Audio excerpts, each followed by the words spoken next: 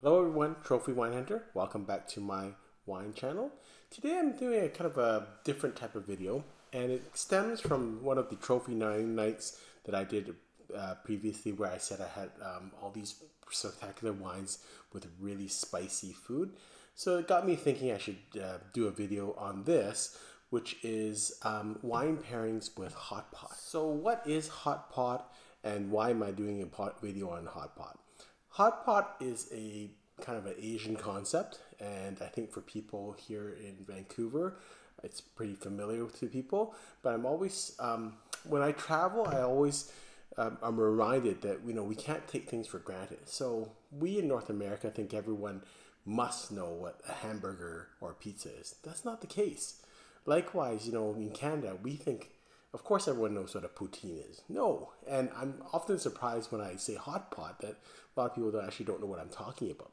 So hot pot is really something that's very popular in a lot of Asian cultures. Very simple concept. It's a kind of a large bowl of either boiling water or broth, and you just have all these ingredients that are kind of raw ingredients, and it can be very elaborate or very simple, and you just kind of boil the food in the hot pot, and it's very communal.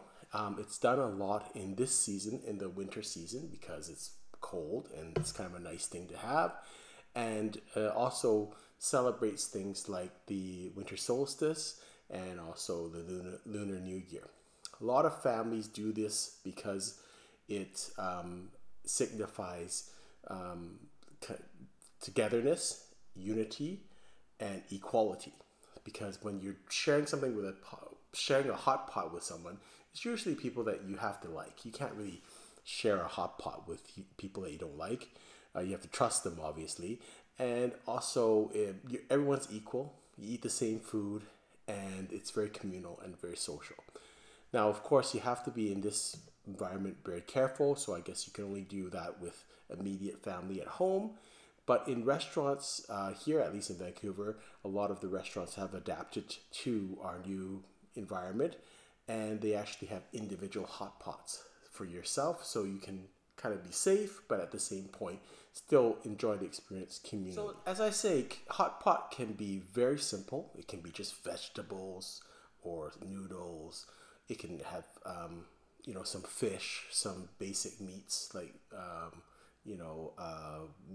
kind of beef, or it can be very elaborate, and it could be lobster, crab, abalone, geoduck, lamb, mutton. It can be a lots of stuff, and I've had that with different people. It can also be very, very spicy.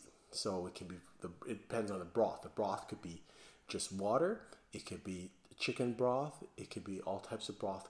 But sometimes people really enjoy what they call northern style spicy or Sichuan broth, and that's made with peppercorns and chilies, and it is really spicy, like tremendously spicy. Like, it'll turn your face red, you'll be sweating, and essentially it will literally numb your tongue. So I was thinking about this, and I was having my meal, my hot pot, and at the end of this video I'll show you an example of what we've served at home at hot pot, at home in a winter night.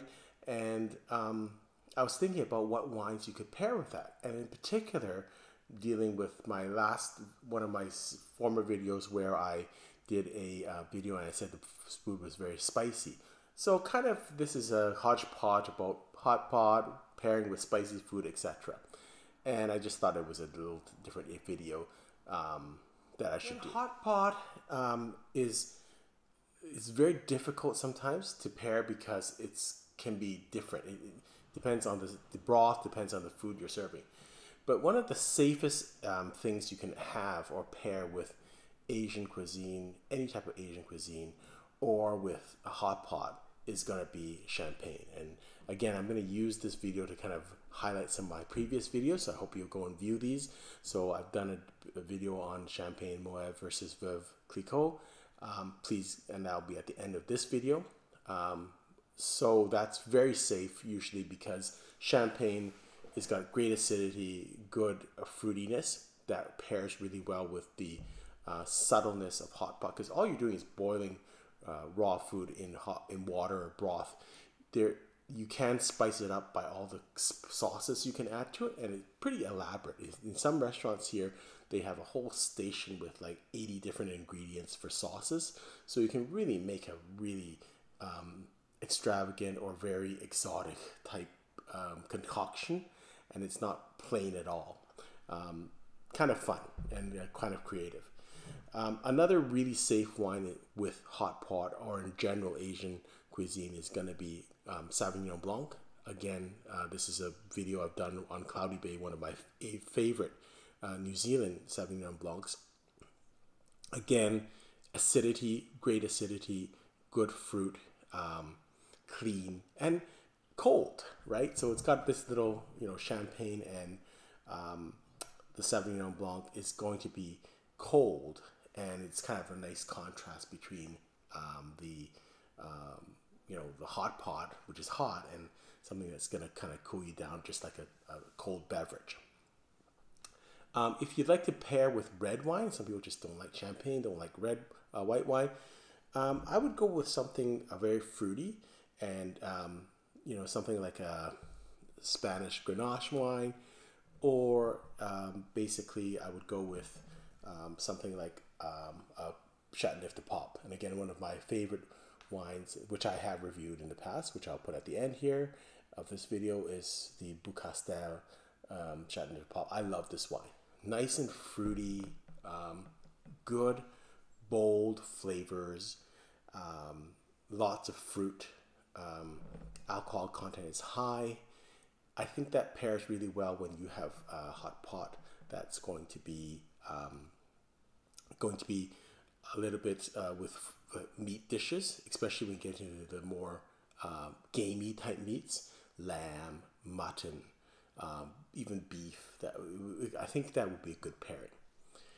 Then you go to really spicy food, and spicy it could be because you've got peppercorns, you've got things that are numbing you, like it's really, really spicy. And I'm not a big on spice, but I know a lot of people like spicy food, like chilies, jalapenos.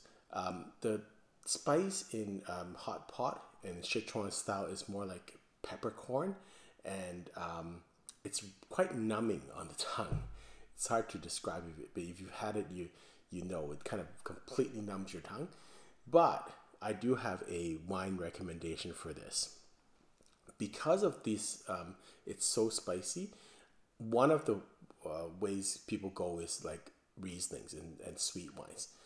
Another interesting way to go, if you're going to do red wines, is going to be a very bold Australian Shiraz wine with like Penfolds 28, Bin 28, which I've also reviewed.